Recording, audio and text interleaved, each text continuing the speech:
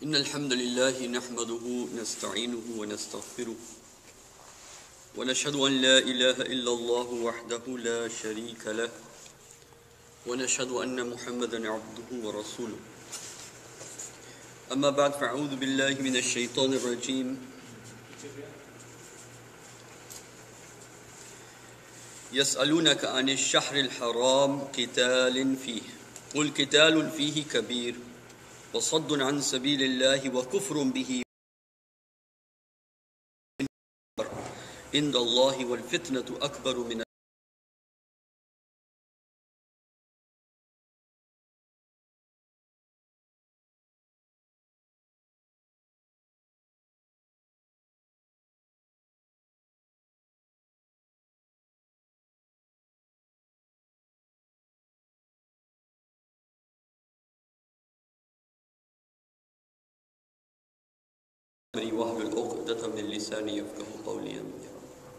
As I said, today we will be talking about how to deal and how to understand on how we can deal with the media.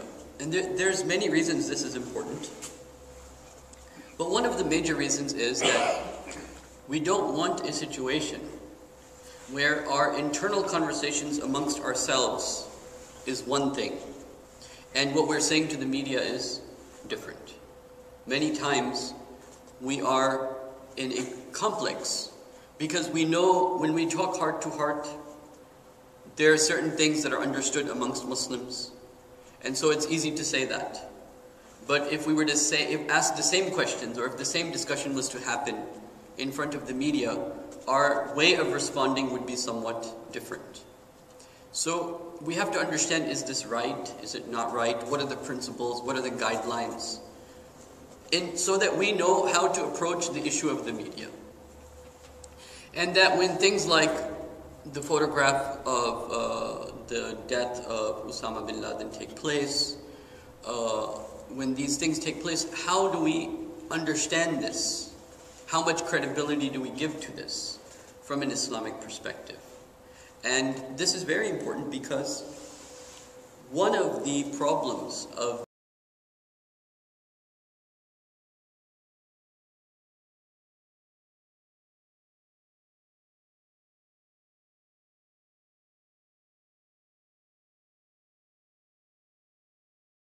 and what not to trust. Fitna is a state of anarchy. The information that is coming to you, it may be true. There were supposed to be weapons of mass destruction, as you know, in Iraq. It could be true, it could not be true. We don't know. There's no way to verify. So how do we deal with this whole situation? So for this, there are actually two things the Quran deals with. Actually, three things. Number one is the authenticity of the source. But the problem is, when we deal with the authenticity of the source, if we start discussing the authenticity of the source, this is too heavy of a topic to discuss in the media. Because in the media, they give you 30 seconds. I don't know, I've been interviewed by these TV people. They give you 30 seconds to say, you have to give a punchline. When you deal with the media, you have to give a punchline. You can't have intellectual discussions. If you want to have an intellectual discussion, you need time. You need 2-3 hours to discuss. Because the fitna we are in is so complicated that there's no way that you can make something beyond a punchline. So one issue is the authenticity of the source. The second is the constructed reality in the mind of the public. The constructed reality in the mind of the public. This can be two different things, as you know. The constructed reality in the mind of the public may be something very different from what is really true. I know today I'm not talking about the previous, but I thought because of these recent events, this would be an important topic to touch upon, at least to some degree. And you will see how amazingly the Quran has touched upon this topic from different directions. And then some of the sourcing issues we will also discuss. But these are the two major things. That one is the source, and the other is the reality and the perceptions that are already existing in the minds of the people. Okay? So these are the two, and the third is actually a form of action that we have to take place, which I will discuss towards the end. Now, I want to discuss ayahs number 216 to 219 of Surah Al-Baqarah, where this issue is discussed. Now in ayah number 218, it is referring to an event that took place in the time of the Prophet, in which he found himself in the same situation. Because the Prophet, many times, the Prophet had to deal with the issue of propaganda. He was always dealing with the issue of propaganda. So there are some gems that we can understand. And particularly, propaganda when the propaganda machine is right. I mean, if some Muslims are being blamed for something that they did wrong, right? Which is the reality of the perception of the people. Then how did the Quran deal with this? So one instance, for example, is Jabir bin Abdullah radiyallahu anhu,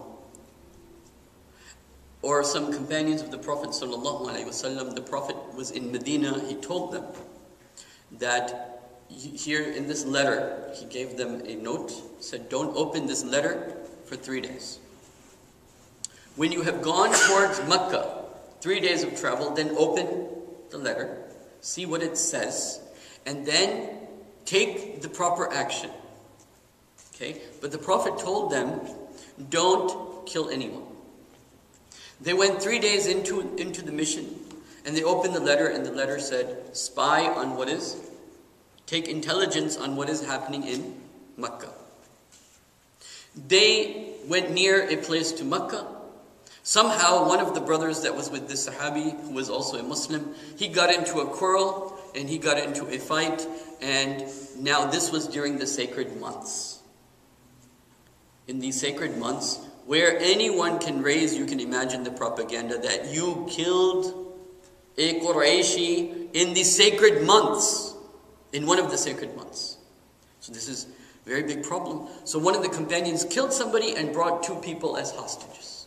Completely a very, very negative, a very bad, a very horrible situation to be in. Now the Prophet had to deal with this. So,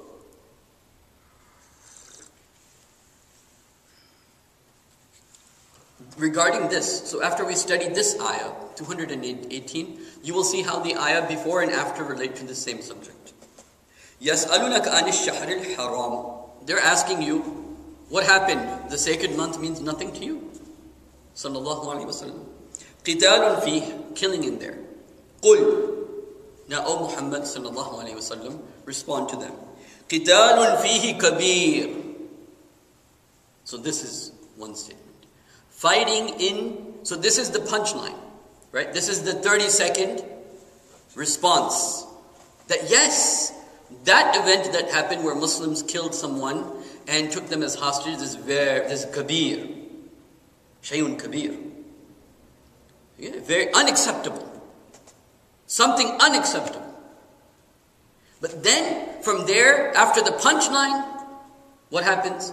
Then now the further discussion continues. So, يَسْأَلُونَكَ عَنِ الشَّهْرِ الْحَرَامِ قِتَالٌ فِيهِ قُلْ قِتَالٌ فِيهِ كَبِيرٌ. But, the contrast. But also this. This is big. But this is also what? وَصَدٌّ عَنْ سَبِيلِ اللَّهِ وَصَدٌّ عَنْ سَبِيلِ اللَّهِ وَكُفْرٌ بِهِ وَمَسْجِدِ الْحَرَامِ وَإِخْرَاجُ أَهْلِهِ مِنْهُ أَكْبَرُ. When you're talking about killing in the sacred months. But what about expelling the people from the sacred house? This is nothing to you. This what you did. What you did here, this is nothing to you. You're talking about, they're asking me about the sacred months. Allah says, say it's a very wrong thing. But to kick people out of their houses, and particularly the sanctuary of Mecca itself, that was okay to you. You see what Allah is doing here? So, وَيَسْأَلُونَكَ عَنِ الشَّهْرِ الْحَرَامِ قِتَالٌ فِيهِ قُلْ قِتَالٌ فِيهِ كَبِيرٌ وَصَدٌّ عَنْ سَبِيلِ اللَّهِ وَكُفْرٌ بِهِ وَمَسْجِدِ الْحَرَامِ وَإِخْرَاجُ أَهْلِهِ مِنْهُ أَكْبَرُ عِنْدَ اللَّهِ. This is what? Bigger than, this is bigger in front of Allah than the killing in the sacred months. Because the sacred months are dependent upon Makkah itself. Right? And why did Uthman radiallahu anhu, for example, not fight back? Was because of the sanctuary of Makkah and so on and so forth. So, منه أكبر عند الله والفتنة أكبر من القتل. Here, the word qatl translated not as killing, murder. Murder. Fitna, chaos, corruption, anarchy in society. Creating anarchy in society when you go take over a society. When you go take over Iraq. When you go take over Afghanistan. Or you take over any country. If you are creating a state of anarchy, then sins will be committed.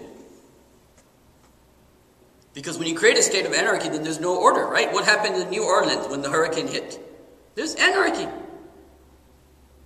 Right? So if you create anarchy in any situation, China, Indonesia, America, when there's a state of anarchy, there will be wrong that will be done amongst humanity.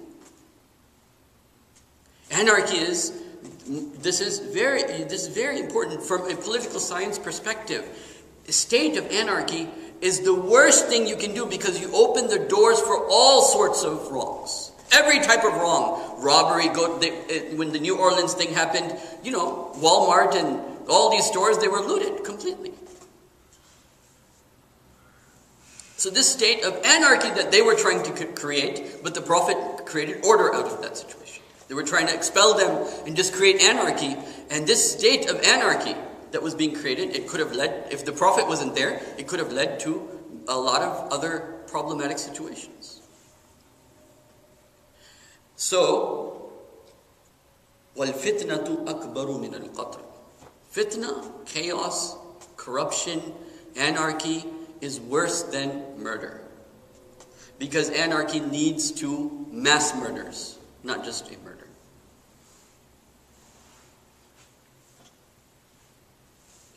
ولا يزالون يقاتلونكم حتى يردوكم عن دينكم إن استطاعوا. They will never stop fighting with you until they turn you back. And we should also be very clear about this. It seems to us that you're not going to stop pursuing us until we change our ideology. Because in the end of the day, at the time of the world right now, it's an ideological war. It is first and foremost, before anything else, it is what? A war of ideological thought. And so let's be clear about this. It's not just about what happened, but it's also about the differences in ideology. And you can't tolerate someone have an ideology that doesn't fit yours. This is, I'm just giving you the reference to the ayahs. Then I'm going to tell you how this all ties up. فَأُولَٰئِكَ حَبِطَتْ أَعْمَالُهُمْ فِي الدُّنْيَا وَالْآخِرَةِ. Allah says these are the people whose actions have been completely wasted in this life and the next life. أُولَٰئِكَ أَصْحَابُ النَّارِ. They are the people of the fire. هُمْ فِيهَا خَالِدُونَ. In it they will remain. Why are they creating this propaganda?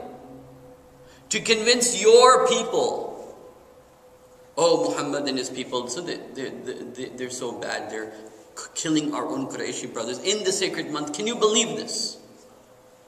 Can you believe? Who will be affected by this propaganda? The Muslims are also amongst those that get affected by this propaganda. So Allah is responding that to this is why it had to come in the Quran as a response. That you're talking about somebody who killed somebody in the holy month, but you kicked a whole group of people out of the sanctuary of Makkah itself. And what is the real cause of this? The real cause of this is an ideological dispute. Okay, now, this is the ayah that dealt with this particular issue. But now how Allah completes this issue by the ayah before it and by the ayah after, and you'll see how Quran is interrelated. It's so powerful. Okay, so then Allah says in the next ayah, إِنَّ الَّذِينَ آمَنُوا وَالَّذِينَ هَاجَرُوا وَجَاهَدُوا فِي سَبِيلِ اللَّهِ أُولَٰئِكَ يَرْجُونَ رَحْمَةَ اللَّهِ وَاللَّهُ غَفُورٌ رَحِيمٌ.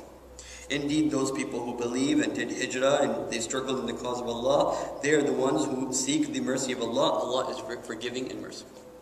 Now, the next ayah. وَيَسْأَلُونَكَ عَنِ الْخَمْرِ. Now tell me, what does khamr, alcohol, have to do with this issue that's mentioned before? The ayah previously was talking about a political issue. And now it's talking about khamr. How are the two related? Because the ruling of both is the same. So Allah says, وَيَسْأَلُونَكَ عَنِ الْخَمْرِ وَالْمَيْسِرِ. Khamr, alcohol, and intoxications and all of this. قُلْ فِيهِمَا إِثْمٌ كَبِيرٌ. قُلْ فِيهِمَا إِثْمٌ كَبِيرٌ وَمَنَافِعٌ لِلنَّاسِ. There is great, what? Sin in it. But there's also some benefit. The same thing. Okay, there is something right about what you're saying, but the overall picture is wrong. Just as in alcohol, there is, the majority of it is wrong, bad for you, right? But there's some benefit. You have some truth. Okay, there's some point you can drink alcohol for that benefit, but its evil outweighs the good in it. The right that you have, you are saying in your media, that you're propaganding through your media, it has some right claims in it. But that right claim that you have is not greater than the evil of it that's being hidden. So Allah says, يَسْأَلُونَكَ عَنِ الْخَمْرِ وَالْمَيْسِرِ قُلْ فِيهِمَا إِثْمٌ كَبِيرٌ وَمَنَافِعٌ لِلنَّاسِ وَإِثْمُهُمَا أَكْبَرُ مِنْ نَفْعِهِمَا. And the evil of it is greater than the benefit of it. This is the rule of the Muslims. How do we deal with the situation? First of all, we're truthful. If something is wrong, we say it is wrong. But when you know you're dealing with the media, you deal with it in a certain way. Yes, murder is wrong. Murdering anybody innocent is wrong. It's wrong. But you have to know, and the ruling is what? We look at what is where the greater, what? Evil is. And where the lesser evil is. In other words, like in the case of alcohol, or like in the case of fitna versus qital, or khamr within itself. The ithmuhuma akbar min naf'ihima. The sin of it is greater than the benefit of it. وَمَنَافِعُ لِلنَّاسِ وَإِثْمُهُمَا أَكْبَرُ مِنْ نَفْعِهِمَا وَيَسْأَلُونَكَ مَاذَا يُنْفِقُونَ قُلِ الْعَفْوَ كَذَلِكَ يُبَيِّنُ اللَّهُ لَكُمْ آيَاتِ لَعَلَّكُمْ تَتَفَكَّرُونَ. And they ask you what we should spend. Just say whatever is left, surplus, you spend it. And that is how Allah subhanahu wa ta'ala makes His ayat clear for the people that reflect. Now this is the main ayah. Then the ayah under it is about alcohol. Same ruling. Ruling that is here is the same ruling that is here. This is ruling about a particular object, khamr, wal maysir. And this ruling is a political issue. Now, before that, the ayah number now, we read the long ayah that we read about the political issue is ayah number 17. Now we're going to ayah 217. Now we're doing ayah number 216. Kutiba alaykumul qital. So, because now before Allah is talking about, yes, qitalun fihi kabir, there are times where killing is wrong. Definitely that's the case. But the ruling as far as qital is concerned, kutiba alaykumul qital, fighting has been ordained for you. It's your fault. By the way, the word kutiba is very important here. In the Sharia, wherever the word kutiba comes, it always comes with conditions. For example, kutiba alaykum as-siyam. Like kutiba is one of the ways to know a fard. There are different words and they have different, you can say aspects to it. But wherever the word kutiba is written, it means it comes with conditions. Okay? And particularly regarding timing. So, kutiba alaykumul qital. In the same way, it says, Inna salata kana ala al-mu'minina kitaban mawquta. So, the salah is ordained for the people at a written time. Okay? So, kutiba alaykumul qital. Qital has been ordained for you. Now, there's some people, they like fighting. Some people who don't like fighting. So, Allah is explaining, again, the karahiyah versus the liking versus huwa kurhun lakum. And this fighting for you is what? It has karah, you dislike it, you don't want to fight. Really, if you were talking about war, you don't want war. Yas'alun kutiba alaykumul qital. And over here we should translate qital as war. Kutiba alaykumul qital, qital has been ordained for you. Wa huwa kurhun lakum. And it is disliked for you. You don't like this. وَعَسَىٰ أَن تَكْرَهُوا شَيْئًا. Maybe you dislike something. وَهُوَ خَيْرٌ لَكُمْ. And it is what? Good for you. وَعَسَىٰ أَن تُحِبُّوا شَيْئًا وَهُوَ شَرٌّ لَكُمْ. And maybe you love something and it is bad for you. وَاللَّهُ يَعْلَمُ وَأَنْتُمْ لَا تَعْلَمُونَ. And Allah knows and you don't know. Again, the same situation. Here is something that you don't like, but Allah is saying, but maybe something that you don't like, but it is good for you. Over there in alcohol, same situation. You like alcohol, but its evil is more than. So something there was stopped. In the case of qital, something was ordained. Even though you don't like it, but Allah is telling you to do it. In the case of alcohol, you like it, Allah is telling you to stop. And in the middle is this ayah about the political situation. And the ruling that was used in the first ayah, and the ruling that is used in the last ayah about the alcohol and the qital. In the middle is this ayah that uses the same principle. What is the kabir versus the bigger issue, the fitna versus the qital. Now, what is it that we learn? So this is just an example from Quran. One of the rulings that we get from the Quran regarding understanding the political situation around us, which is that what? There can be some truth to what is being said, but always we have to be concerned with what is the bigger picture. And what is the bigger picture? The bigger picture will always be an ideological picture. The bigger picture will always be based upon an ideological point. So, now I said there were two aspects. One is the authenticity of the source, and the other is the reality in the minds of the people. Now, once a propaganda machine has started, now there's no way to deconstruct what they have at that moment. There's no way to what? Deconstruct what they have at that moment. For example, the 9/11 or the finding of Osama. Now, for example, let's just take, from an Islamic perspective, the picture of Osama bin Laden does not act as a credible source by any means, because we need in Islam at least what? Two objective parties, two objective people who will verify that this is his body. And of course, if you're then going to throw it into the ocean, then no one can verify it ever after that. So this becomes very problematic. And particularly, I'm not saying if it happened or didn't happen. That's not the issue. The issue is sourcing. Every journalist talks about this. The issue is how can we verify that this is what? Verifiable information. Just because somebody important came on TV and said this happened, but we need in Islam, we don't accept anything, we don't even accept, for the most people who go with the eyewitnessing and so on and so forth, they don't even accept the Ramadan or any month for that matter until they've what?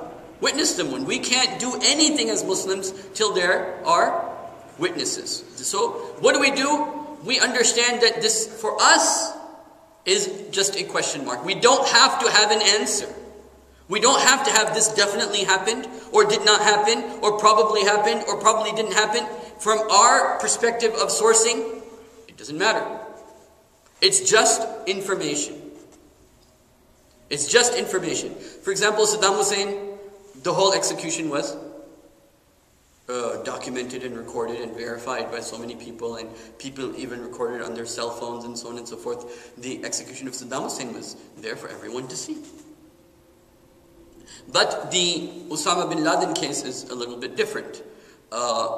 They could have, if they wanted to, shown the dead body in live TV rather than some picture, which is very questionable. That's all I'm saying. I'm not saying if it was true or not true. I'm not interested in that question even. I'm just saying that as Muslims, we have a tradition of sourcing, going all the way back to the issue of asnad, right? Even like, for example, in the tradition of hadith, even 3 asnads going back is considered hadith ahad.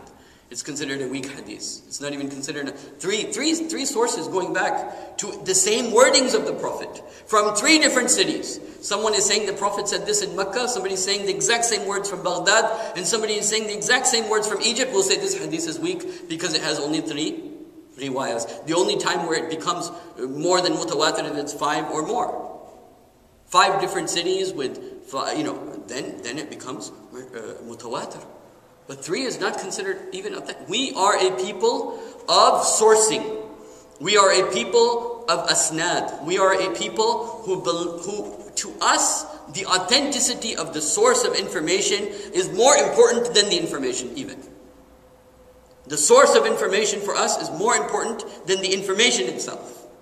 Where is the source coming from? What is the reliability of this source?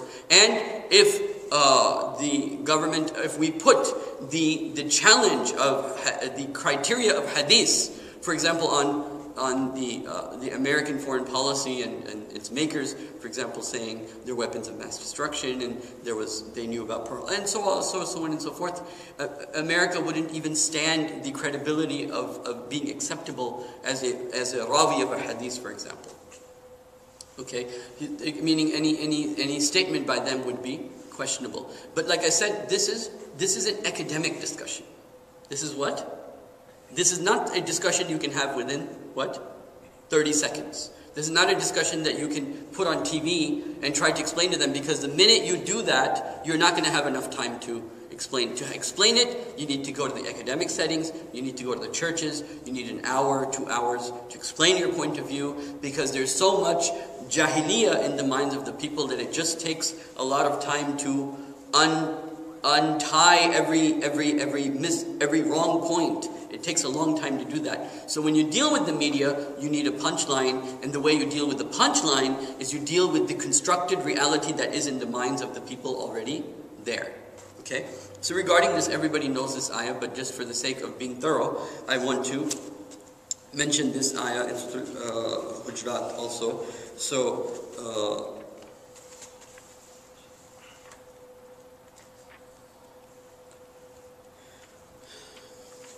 So, as you know, Allah subhanahu wa ta'ala says, Ya ayyuhalladhina amanu, O you people who believe, in ja'akum fasiqun, if a fasiq, a wrongdoer, comes to you.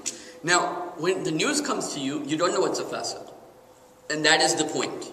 You don't know the person who's giving, and this is very important, because how will someone be able to hurt the Muslim community? By getting Muslims to act upon other Muslims, and that source will be what Allah is calling fasiqun. Okay, Ya ayyuhalladhina amanu in ja'akum fasiqun binaba'in fatabayyanu.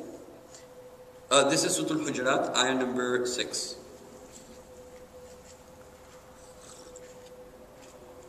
بنبأ فتبينوا أن تصيب قوما بجهالة فتصبحوا على ما فعلتم نادمين. This can also refer to the war between Ali and Muawiyah and so many other situations that have happened in the Islamic history. But today it's referring to the media in general, that the most important thing for us is the sourcing. Okay? And so that is referring to that. Now, as far as the reality that is constructed in the minds of the people. So for that we have two different things before us. Allah subhanahu wa ta'ala in this ayah, where they say, يَسْأَلُونَكَ عَنِ الشَّهْرِ الْحَرَامِ قِتَالٌ فِيهِ قُلْ قِتَالٌ فِيهِ كَبِيرٌ قُلْ قِتَالٌ فِيهِ كَبِيرٌ. This is, and there's a stop on this by some of the riwayahs of Qira'ah. This is where the stop occurs. So it's like, you can consider like a punchline. Okay? So the reason I'm saying this is that when you are now dealing with people, when you're what? So we don't need to go into, well, we don't think this really happened or did not happen. It's too difficult of a situation. All you have to do is question the what? The source. That's easy to do. Well, we wish we had more sources to verify what happened. Then no one can argue against that. But if you start saying something like, well, I don't believe this is true because of these reasons, it's very what? Very difficult. If 9/11 happened, what are the sources that tell us what? This is what we're concerned with. We're concerned with what? The sources. And always in the media, what we want to do is, when we're talking about people's realities, we want to just deal with that issue. They ask you if murder in the holy months, they ask you about that, say it is a what? Look how the ayah first gives you the punchline. Because if you notice about the ayah, just notice this about the ayah. Allah says, قِتَالٌ فِيهِ كَبِيرٌ. Now if you just leave it as one portion, قِتَالٌ فِيهِ kabir. The murder in it is very bad. And then Allah goes on to explain the total context. After saying what? Murder in it is very bad. And so, يَسْأَلُونَكَ عَنِ الشَّهْرِ الْحَرَامِ قِتَالٌ فِيهِ قُلْ قِتَالٌ فِيهِ كَبِيرٌ. Then, وَصَدٌّ عَنْ سَبِيلِ اللَّهِ وَكُفْرٌ بِهِ وَمَسْجِدِ الْحَرَامِ وَإِخْرَاجُ أَهْلِهِ مِنْهُ أَكْبَرُ عِنْدَ اللَّهِ وَالْفِتْنَةُ أَكْبَرُ مِنَ الْقَتْلِ, so on and so forth. That explanation is the lengthy one. But what the person wants to hear immediately, what the public that feels that they have been wronged, think of like Quraysh listening to Quran. Right? Think of Quraysh listening to Quran after this murder has taken place. Right? A Muslim killed a non-Muslim. And so, the first thing he will hear, يَسْأَلُونَكَ عَنِ الشَّهْرِ الْحَرَامِ قِتَالٌ فِيهِ. They're asking you, the public is asking you, O Muhammad, what about killing in the holy months? So the first thing Allah tells them, what they want to hear. First Allah tells them what? What they need to hear psychologically based upon their constructed reality. So Allah says from the very beginning, look, قِتَالٌ فِيهِ كَبِيرٌ.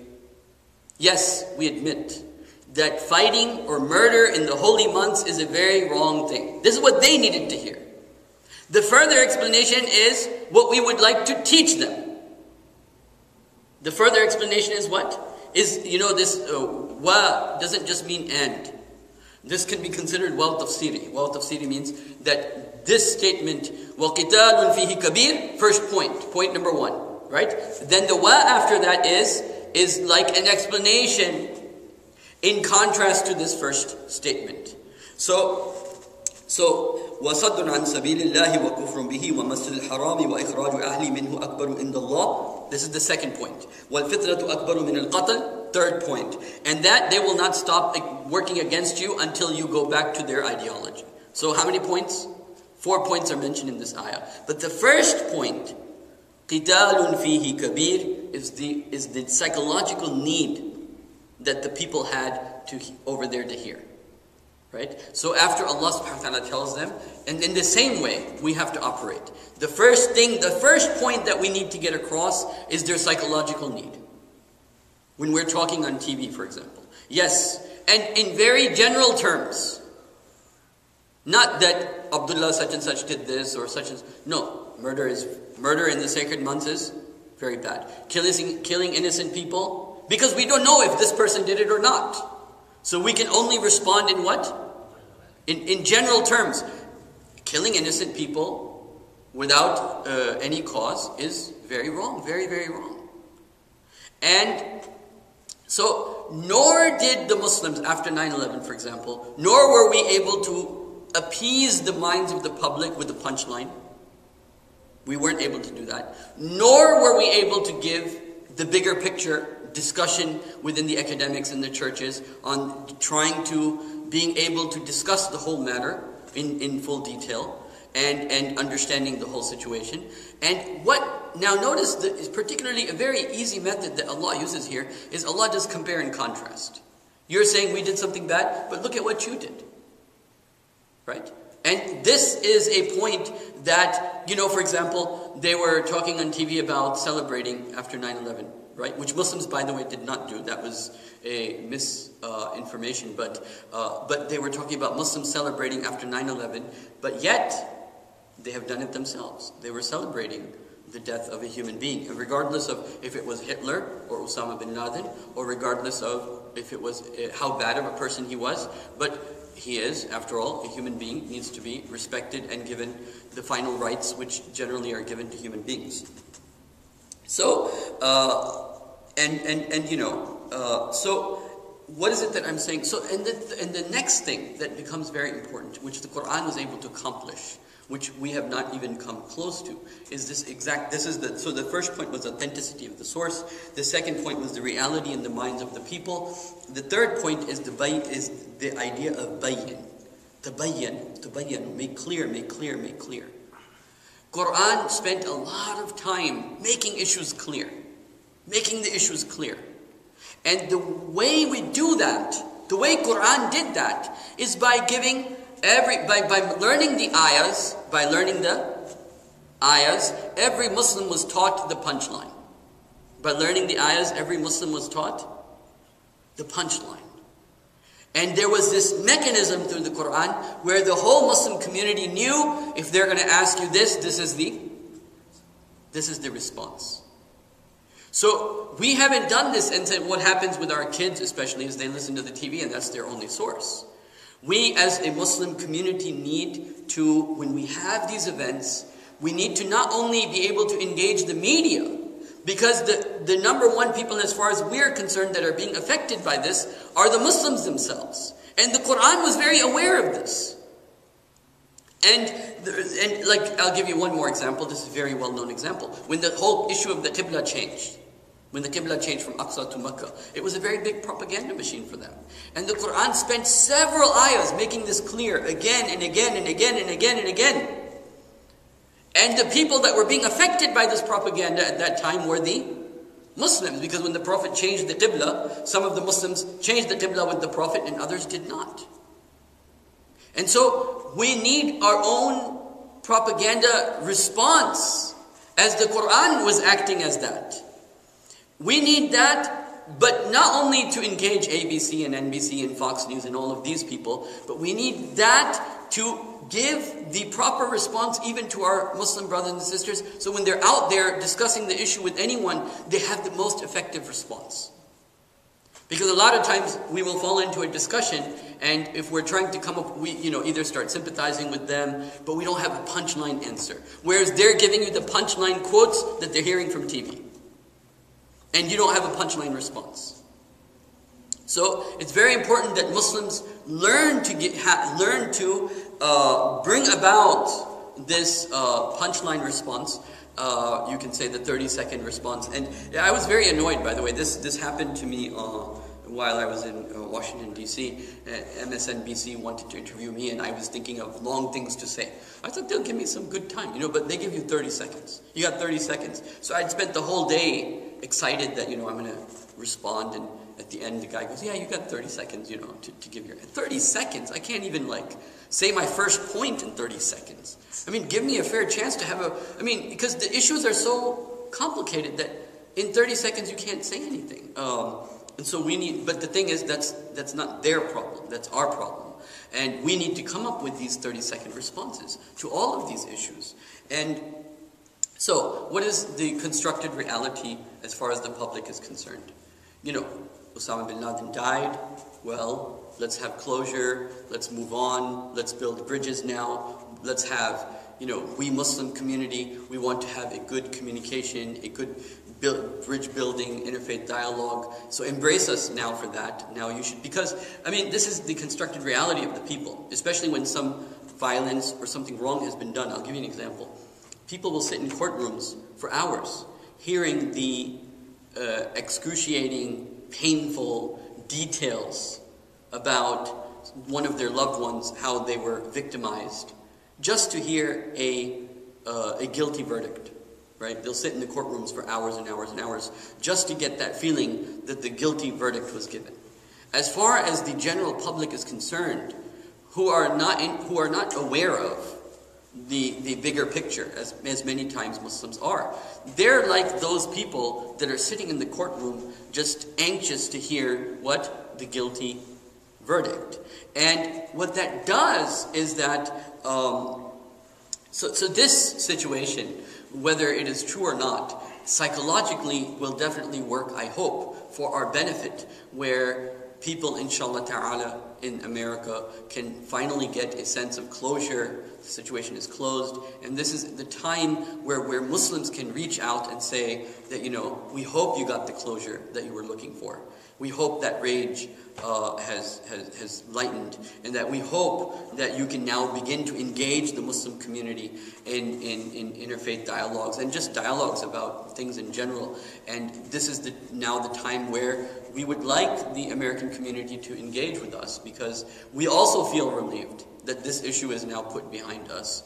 And we now feel that there are bigger issues that we can finally deal with, rather than something that was so emotionally painful for both the Muslims as well as the non-Muslims. That was a very painful issue. So now we can now engage the community in that. So But then again, so there is the punchline attitude that you have to have when you're with the media, and then when you're in the academic circles, then that's where you can really open up, talk about sourcing, talk about the details. But what Allah subhanahu wa ta'ala does by saying قِتَالٌ فِيهِ كَبِيرٌ, it tells them what they need to hear first. Even though this is not the whole picture. Then the whole picture begins after that. Then the second thing Allah does, look how it goes. First is the punchline. Second is compare and contrast. But you also did the same thing, right? You don't want to start by saying, oh, fitna is akbar min al-qatl. Right? They won't even understand that. First Allah says, قِتَالٌ فِيهِ كَبِيرٌ. Okay, you can swallow that. Okay, second, swallow this. What you did to us, what we did to you is not more than what you did to us. Okay, you can swallow that. Okay, now the third thing is قِتَالٌ فِيهِ الْفِتْنَةُ أَكْبَرُ مِنَ الْقَتْلِ. This is the third thing. And finally, come on, let's admit it. Let's not be politically correct here and politically nice here, pretending, let's just understand that yes, we do have different ideological point of views. This is an ideological war, and it really comes down to that. Okay, so this is one thing that I wanted to mention. How much time do I have? 15 minutes. Okay, so in the case of the Prophet ﷺ, now notice, I will go back to Makkah. When they were saying the Prophet is majnoon, he's kadhab, he's sahir, who was responding to who? Who was responding to who?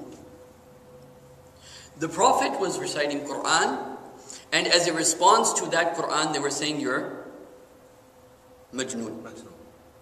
So who's reacting to who? You have to remember, this is something very important, that Muslims in Makkah and Medina, from the Quranic perspective, when you look at the Quran, Muslims were obsessed. Muslims were obsessed with propagating their ideas, to the point that they became compelled to respond to the Prophet. They became what? Compelled to respond to the Prophet, that they had to have a shura and discuss, okay, finally, what is this Quran? Is it shi'r? Is it shi'r? Is it poetry? Is what? They finally, the elite had to do this. So they were reacting to the Prophet. They were what? Reacting to the Prophet. Today, our problem is we are reacting to them. The issue is that before these events come, we know that there will be hundreds of these events. Hundreds of these events that are questionable. Not today only, but tomorrow and the day after and the day after. There will be hundreds of these events that are questionable from so many point of views. But our job is, from the day one, we're clarifying our stance. We're clarifying our position. And this is now, what I'm about to say is even more important than the first part. That what does it mean? How do we engage the media? What are we engaging the media with? What was the Quran engaging everyone with? Now listen to this. We generally, when we look at the Makki surahs, we generally think that the Makki surah was talking about Tawheed. We generally have this feeling that the Makki Quran is talking mostly about Tawheed. It is incorrect. Because they already believed in Allah. The thing that they didn't believe in is the Day of Judgment. يَسْأَلُونَكَ إِن سَأَلْتَهُمْ مَنْ خَلَقَ السَّمَاوَاتِ وَالْأَرْضِ لَيَقُولُنَّ اللَّهُ. If you ask them who created the heavens and the earth, they'll say Allah. They knew Allah. But the issue that Islam was obsessed with is to tie the immoral actions. Listen to what I'm saying.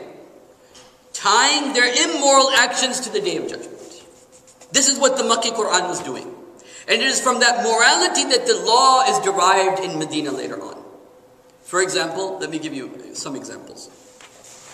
For example, Allah subhanahu wa ta'ala says, وَيْلٌ لِلْمُطَفِّفِينَ. Destruction is for those people who cheat in their business. الذين إذا اكتالوا على الناس يستوفون وإذا كالوهم أو وزنوهم يخسرون. Right? When they weigh and they weigh the scales and they're deficient, and when they want to take, they're taking full balance. Right? ألا يظن أولئك أنهم مبعوثون. Do they not think they'll be raised? ليوم عظيم, for that great day. يوم يقوم الناس لرب العالمين. So you have a moral issue tied with the Day of Judgment. أرأيت الذي يكذب بالدين فذلك يدع اليتيم. Did you see the one who denies the Day of Judgment? He's the one who pushes away the orphan. And all the moral issues after that. So, Quran throughout, بِأَيِّ ذَنْبٍ قُتِلَتْ. For what reason do you kill this child girl? تَبَّتْ يَدَا أَبِي لَهَبٍ وَتَبْ. Criticizing Abu Lahab. When Allah subhanahu wa ta'ala is وَالْعَادِيَاتِ دَبْحًا فَالْمُرِيَاتِ قَدًا, that they go into the cities and they raid them at night. When the Quran talks about that. So Quran is talking at the social level, at the economic level, at the genocide of the genocide of the infants. And so Quran is making itself clear before any of these events are taking place, Quran has its own political, social, cultural critique and commentary about what is happening in Makkah itself. Many places, Allah subhanahu wa ta'ala is sometimes pointing fingers on an individual, sometimes He's pointing fingers at some of their actions, and like whether it is criticizing their behavior towards the orphans. And, for example, وَتَأْكُلُونَ التُّرَاثَ أَكْلًا لَمًّا وَتُحِبُّونَ الْمَالَ جَمًّا. These are talking about certain people in that society. And so, it's not just that they were reacting to the Prophet because the Prophet had made a political critique of political cultural critique of their situation, and they were forced to respond because of that. And so in the same way, we have to see, the problem is, if they're going to do something to us and we're going to respond, that's not very effective. We need to be out there exposing, showing, educating the ills of society. And saying that Islam stands for this. Sumayyah radiallahu anha, how did she accept Islam? She accepted Islam because when she heard the ayahs, because every single girl in Makkah had the chance, or the chance that she would have, that was alive, every single girl had the chance that she would have been killed when she was a child. Sumayyah radiallahu anha remembered, when my father, he did it to the daughters that were born before, he couldn't do it to me. And when she heard these ayahs, she became Muslim. For what reason do you kill this child girl? And in the Arabic language, it's very powerful because Allah is not asking the criminal, what reason did you do this sin? Allah is asking the victim, for what sin was this done to you? It's like the grammatical and the allusion there from an Arabic perspective is very powerful. But anyway, the point is that what social critique have we done? If we don't, because the strength of Islam is a moral strength. The strength of Islam is a moral strength. If the people don't know what are the issues Muslims stand for, and the only time we're responding is when something negative happens, then it's not going to work. People have to know, rather than saying, like putting a full page ad saying, Muslims are peaceful people, blah, blah, blah. I don't think that's very effective. It should be more like, Muslims stand against taking alcohol, drugs, so on and so forth. That we need to put an image in the minds of the people. What are the issues these Muslims, they stand for? What are the moral issues that these Muslims, they stand for? What they belong to? And so, when people in different parts of the country, for example, if they knew this one thing, Muslims stand against alcohol. That lady whose child died because he was drunk and driving. And she hears, Muslims, they don't take alcohol. Muslims are against alcohol. Muslim children grow up never drinking alcohol, which is partly true. But if she understands these are the values and the morals we want to promote, and her son died in a car accident, she will sympathize with the Muslims because she knows that Muslims stand for these moral values. Our job Our critique, our response, when Allah says, قِتَالٌ فِيهِ كَبِيرٌ, becomes 10 times stronger when the people already understood these are the moral values Muslims stand for. You see what I'm saying? When the people understand these are the moral values Muslims stand for, and then you're responding to a critique against you, that's powerful. So it is our job to make things clear, more clear, make things clear, obsessively clear. And so this is some of the points as in regards to, and this is more than just dealing, how do we deal with news, is just an aspect, is just a small aspect. Because news means how we're reacting to something. News means what? How we're reacting to something that's being said about us or done about us, or something that concerns us. And then there is, of course, the way to deal with the constructed reality of the people and then the academic discussions. But before all of that, the groundwork is making sure that people understand these are the moral values Muslims stand for. And only when they understand that. So then you can't hijack Islam.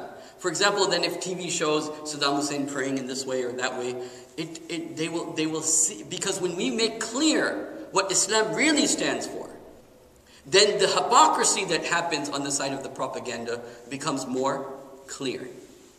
Right? Then it becomes more clear.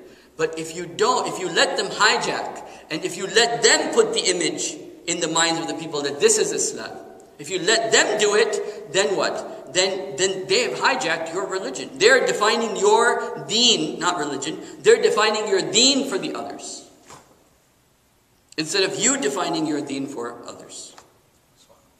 And so we need to somehow constructively come up with a mechanism within, you could say, the Chicagoland area at least, and then replicate that in other places, where we have a way of just, in the end, it's all of the good things they emerge from Tawheed, right? What do I mean by that?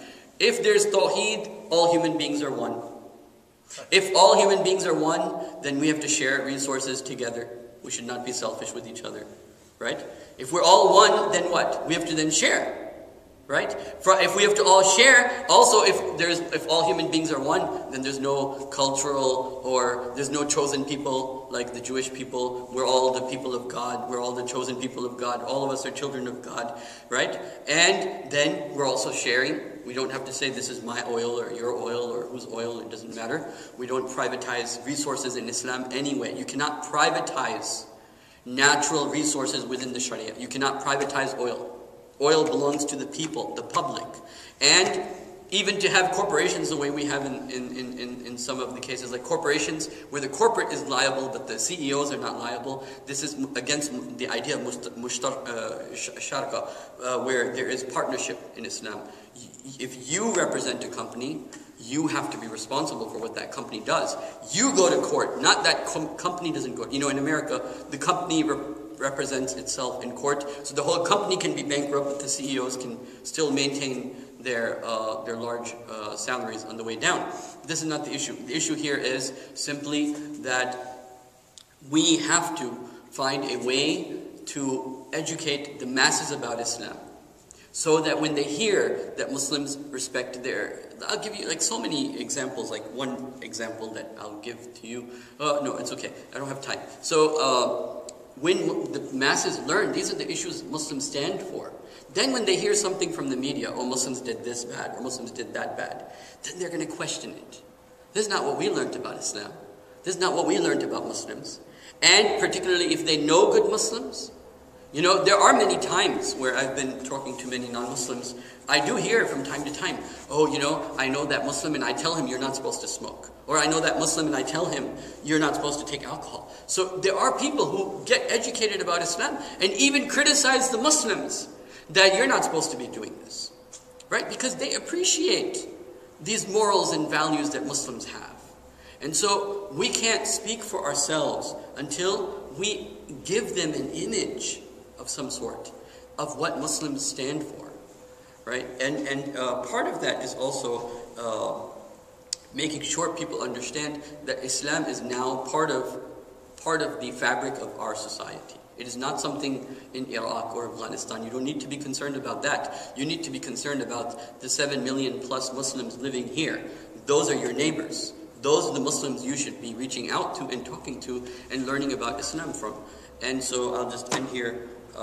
So the discussion today was dealing with the news as Muslims, and I think I said some things about that. So about the greater and the lesser, that yes, when something goes wrong, we say, yes, this is wrong.